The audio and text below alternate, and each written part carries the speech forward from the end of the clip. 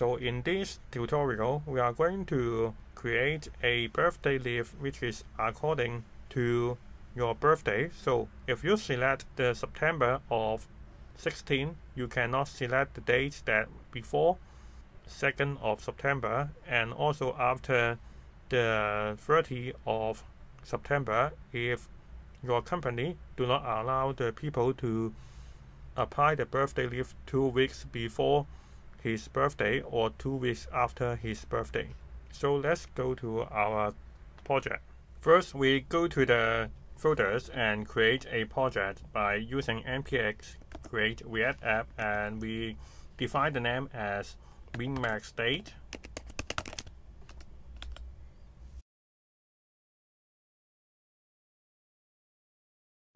And after it already created a project, we go inside the project by typing cd min-max date. I want to name it as data, but let's continue because this is just the project name. So we enter and type code to enter the VS Code. And after we enter the VS Code, we are going to install two npm packages. One is the ms and the other is Modern JS. And the Modern JS is very favorite, so I think you will already know that we are going to use this to change to the format that suit the min-max date, because we have to add the date at the input field like this. And the other, for ms, we are going to create the millisecond unit so we can do the calculations to set the range of the date. So now we can type yarn add ms, and at the same time we go to the source, we delete the unnecessary file. For example, we do not need the app.css and also index.css, the logo, and these two JavaScript file, so we delete this. And also at here we can remove this and remove all of this inside the app.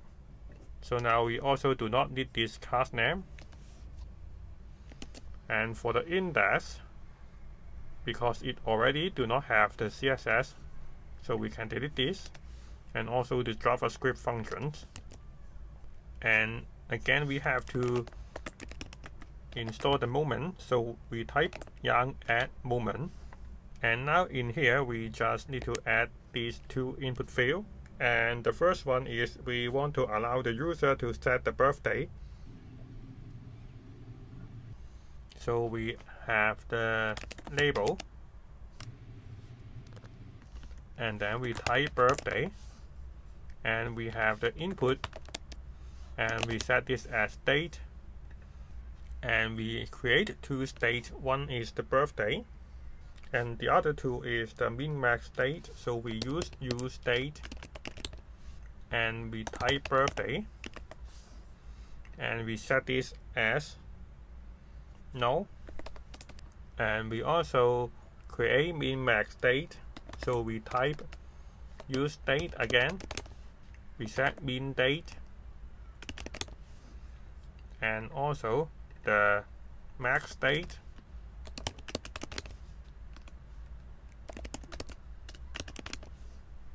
And we create another input field, and we add the break, and we set the annual leave or the birthday leave. And now we go to the website by typing yarn start, and it said we haven't import the use date, so we have to import the use date. Now we can see the birthday and the birthday leave. So we are going to set the birthday leave by typing on change is equal to event, and then set birthday, and event.target.value. And now we can try to see the birthday at here. Now every time we click on the date, you can see this birthday. And now we are going to add the minimum and maximum date. So we use the use effect, and for example, if we just allow the employee to set the birthday leave 2 weeks before and 2 weeks after the birthday, we can do like this.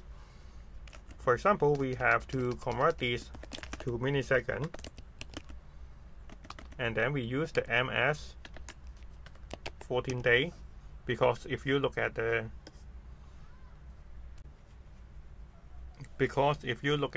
library, you can see we can convert this 1 day by using ms1d.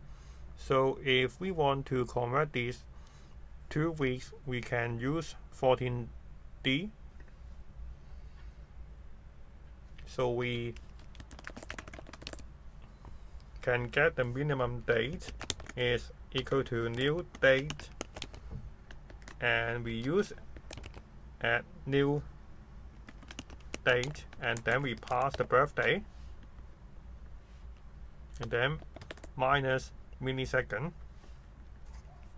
and then we set the max date, and then we use this add millisecond, and now we delete this, and this depends on the birthday.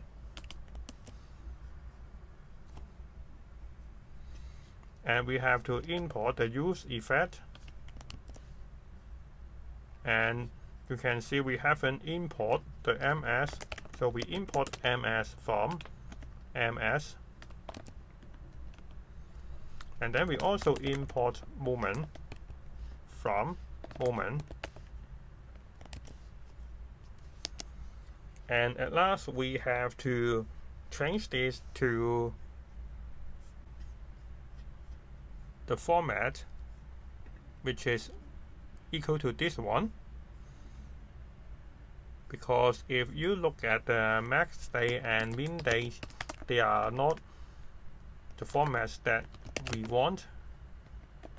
So for example, if we type this and then we go to our app and we use the inspect, and then we go to the console, so every time we change this, you can get this date, and this is not suitable for inputting to the max, so we have to change this to another format. So we use set min date is equal to moment, and min date, and which is dot format, and which is YYMM, and also DD. So we do it the same as the set max date, and also this is max date. Now we can take a look on this min date and also the max date.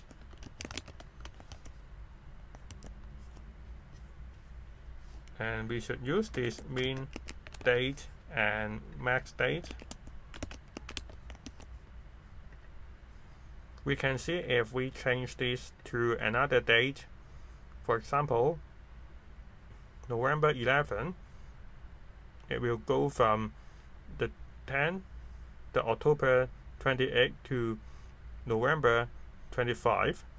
So we can limit this by using min is equal to min date and max is equal to max date.